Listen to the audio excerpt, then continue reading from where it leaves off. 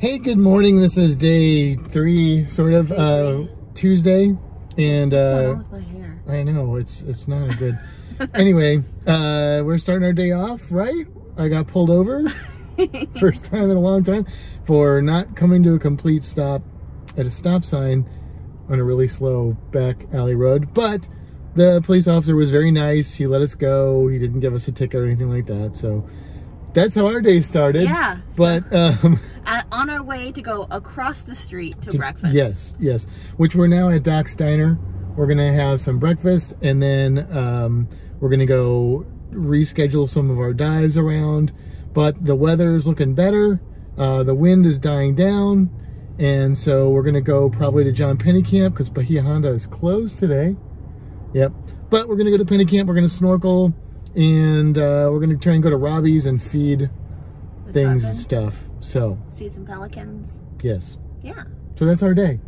We'll see how much of that we accomplished today. I'm sorry if I'm shaking the phone. I feel like I'm shaking the phone. You are kind of shaking the phone. Okay. Are you shaky? No. Are you nervous? No, I'm not, actually. All right. See ya.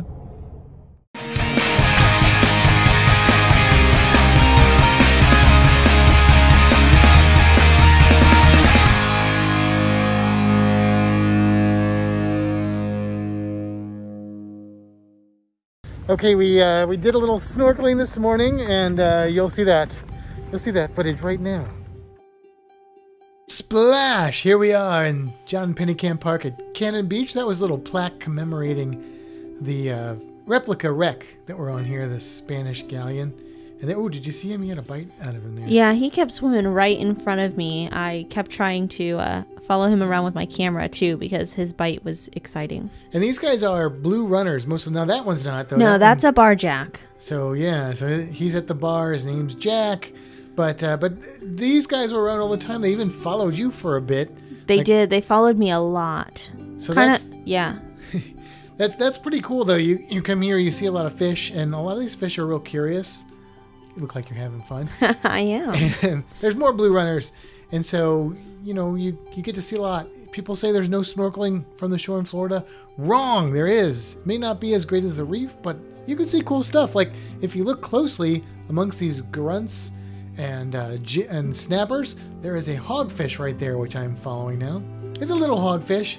Little hoglet fish. Did you see that grunt open? That grunt open his mouth a little bit. I didn't see that. Okay, no, yeah. I saw the Sergeant Major swim by. Ah, okay. So I followed this guy a little ways. Now, one of the interesting things about hanging out in this spot is you've got all these cannons, which attracts a lot of fish, and but a lot of them are juvenile or younger fish.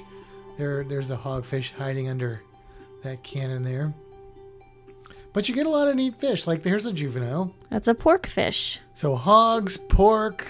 It's just a little piggy around here. And there was another Sergeant Major going off to the left. But yeah, so you will see a lot of neat stuff. And here's mostly what you see though. Lots of blue striped grunts. That's what most of these are. There are some mangrove snapper, also called gray snapper, quite a few of those as well, which you've probably seen in this video. Or if you watched the one before it, I'm sure you saw them in there. And just look out into the endless waters. You can just see, grunts for days. Grunts everywhere. Now, this is the buoy that is attached to where the cannons and stuff are. And what is on this? That is an itty bitty baby Sergeant Major. Yes. These were like the size of a pea. Yes, they were awesome. You popped your head up out of the water and said, "Come here. I'm going to show you the cutest thing you're going to see on this snorkel." And you were right. What I just showed you myself? Well, okay. The second cutest thing on the snorkel.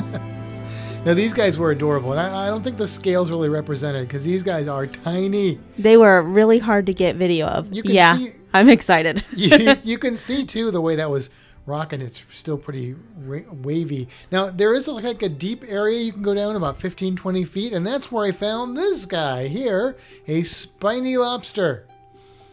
And you think, well, that's neat. You saw a spiny lobster. Oh, no. I saw another spiny lobster. Two spiny... No, wait. There's 3 spiny... Actually, that might be the same spiny lobster. Nope, there's another one there.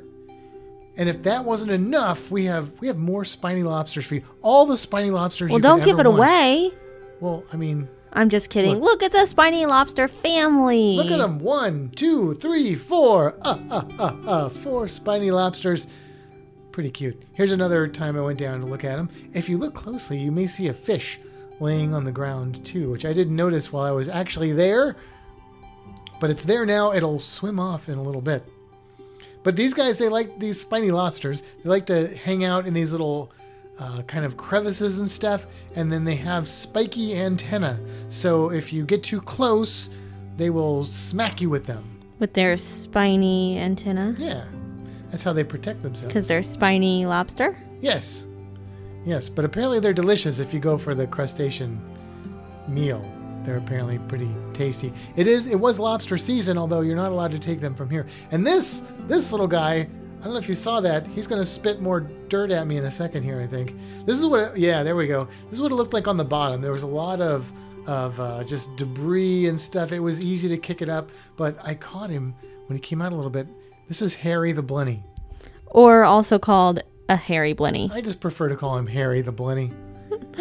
Now, they're in the upper part of this deep kind of channel.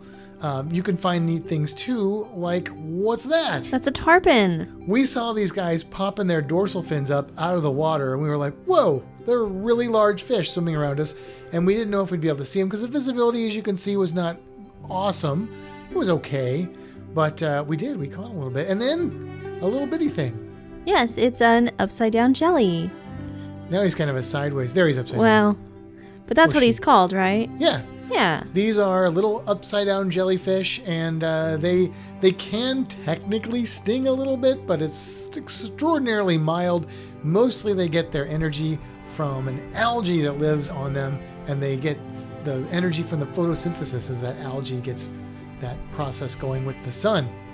So as they get bigger, because they get bigger, they get, I don't know, what would I compare them to? Maybe 6-7 inches in diameter or something like that.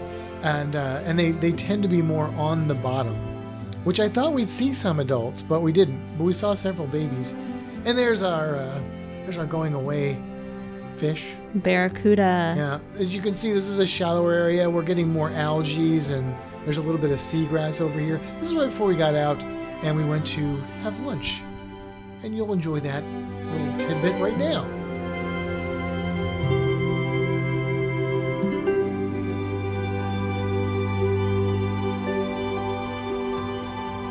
Where did we eat at? What was that place called? Fernandez the Bull. And it was a Cuban place. It was pretty good. They gave us a ton of fries. Yeah, too many fries. And they had several different styles of Cuban sandwich. And now we're going to Kmart? What? We got to get some different Band-Aids, and Summer's got to get some shoes, which is related to her getting the Band-Aids. So there's still Kmart's? How many times have they gone out of bed? I don't know. Apparently there's still a Kmart. So that's what we're doing. We won't make you go shopping with us. Okay, back from lunch, back from Kmart. Here's another barracuda. This is a baby barracuda. Oh, I thought it was just really weird scale. No. This guy was what? How big do you think he was? Oh, I'd say he was, I don't know, 6 inches. Okay. Maybe. He was a little guy. Yeah, little bitty thing. We saw a few of these little baby barracuda. The one that you saw in the snorkel before lunch was a younger animal. It wasn't a juvenile. It was a younger animal. There's a mohara swimming by, but probably that one was probably about 2 feet, 2.5 feet. Yeah. And then here's a slightly larger barracuda. This one was probably what, 3 feet, you think? Yeah, I'd say probably about 3 feet. Yeah, something like that. Maybe between 2 and 3 feet. And I was having trouble with my camera, but fortunately we have 2 cameras, so we're not having those challenges. And look at him, he's just hanging out. He's just curious. Yeah, he was like, hey, film me. I'm a barracuda. I love the look on barracuda's faces. I feel like they have so much personality. And teeth. Yeah. People are afraid of barracuda, and you really don't need to be. I mean, unless you are messing with them, they're not going to bother you, but they will come over and take a look. There's another little upside down jellyfish. Yeah, this one was really cool. He hung out with me for quite a bit and even let me sort of hold him. I mean, they don't have a brain. Well, yeah. So they just kind of, swim around and do their thing. So I don't know if he knew you were Well, holding him, probably not, no. Or she. They're both. It didn't let me. Yeah. Anyways, it was cool. The water, obviously, it was so little and feels like almost nothing. And of course, every time the water whooshed around, it whooshed around too. Pretty adorable, though. Yeah, it's really cool to see the little ones up close like that. That was right on the edge of that drop off. Now, yeah. What's going on here? This is a cormorant, and I popped up out of the water, and he was just sitting there on the top of the little buoy. I guess he probably just came out of the water, so he was sitting there to dry his wings. And I was able to swim right up close to him. I thought he was going to fly away, but he let me kind of circle all around him. He didn't care. Yeah, these guys don't have that oily coating on their feathers that allows them to dive underwater, but the trade-off is they have to dry their wings out or they can't fly very well, which you'll kind of experience here when he does decide to leave. Yeah, it's really cool. He was starting to open his wings, and then I think he caught a glimpse of me, and he was like, I don't like you there.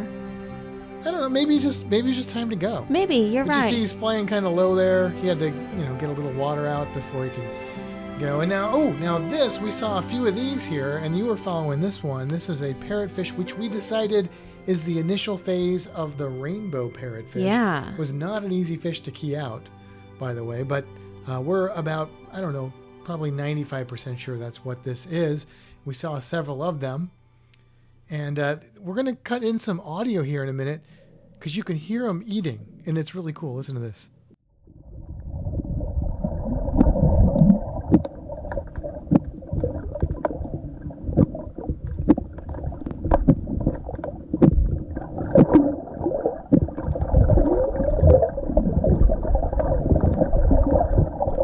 Yeah, that was pretty cool.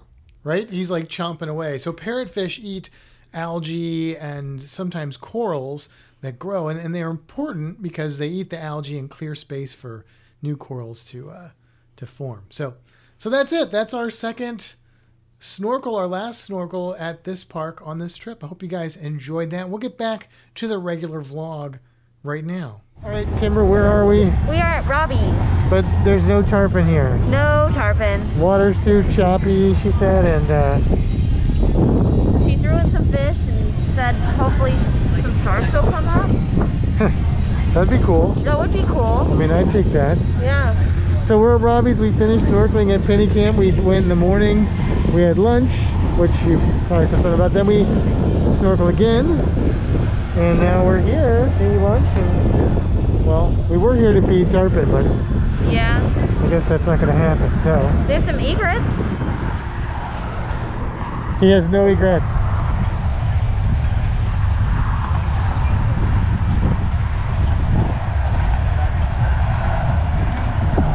That egret is great. How about that one over there?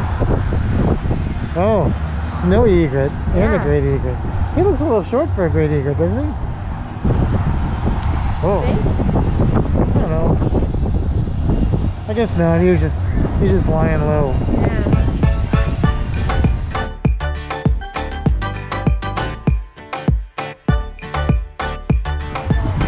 I can see the Robbie sign behind you. There's a Robbie sign behind you? Yeah. It's a giant tarpon. What'd you get to eat? I got a blackened chicken sandwich. Yeah, it's called the Stilts something. Bill? What? Is that what it was? Stiltsville, yeah. Stiltsville? And that's what I got. It looks like you have a thing that says your name is Robbie. It's like a name tag, like a personal name tag. This? No, not that. Oh, it's like that. Yeah, It says my name is above your Robbie. head, yeah. That's me, Robbie the tarpon. So we're here at Robbie's, but the tarpon aren't here. It's a nice place though. Nice view. Yeah, this is the view. We got water over here and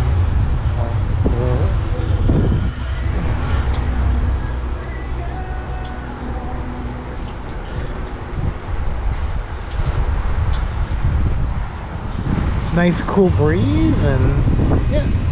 I mean, it's nice. It feels really good out here. it does, yes. Well, there's dollar bills all over the place, so. Yes. How many of them do you think have like blown into the waters? I bet there are some rich sharks in there. We've got snowy egrets catching flies. Is he Great still egrets catching that flies? are confused by them catching flies.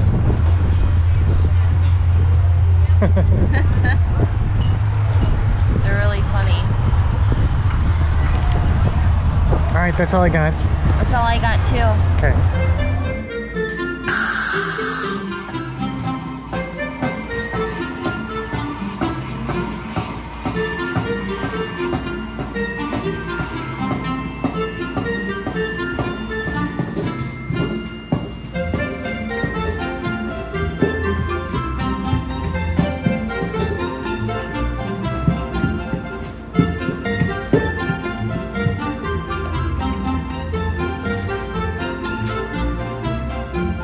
What did you get? I got Nutella custard with cookie dough and brownie. And I got amaretto with maraschino cherries and almonds. Let's see what you think. Your first nitrogen ice cream will be mine too. It's a weird looking consistency. With really cold ice cream. It's really cold ice cream? Mm-hmm. All right, here. Also, I think that bite was mostly cookie dough.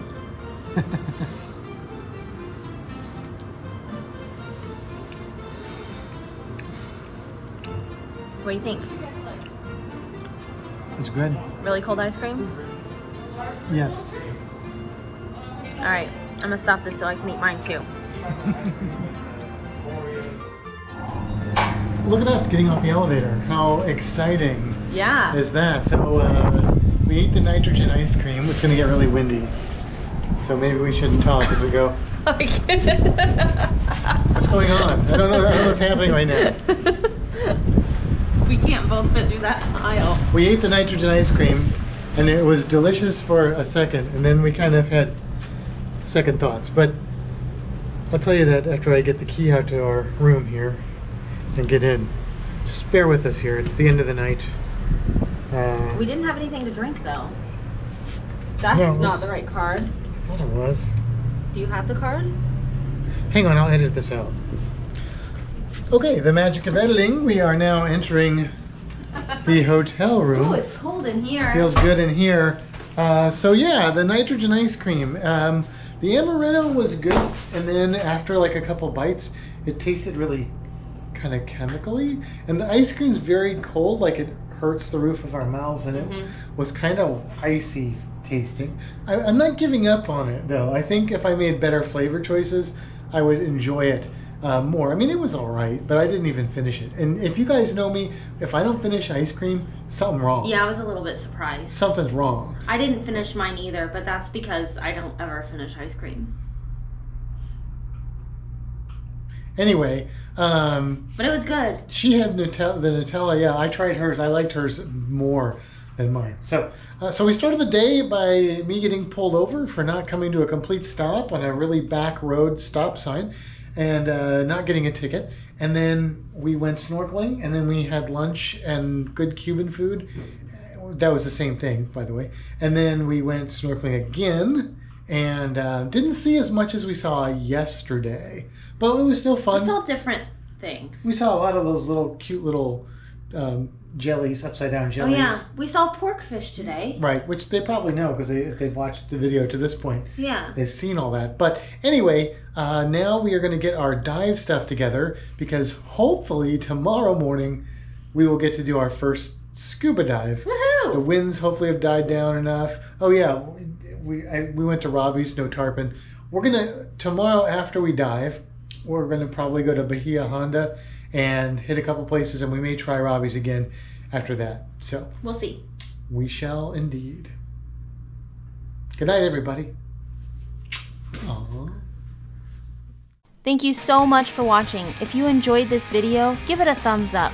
Subscribe to the channel and don't forget to hit the bell so you are notified when new videos come out on Fintastic Studios.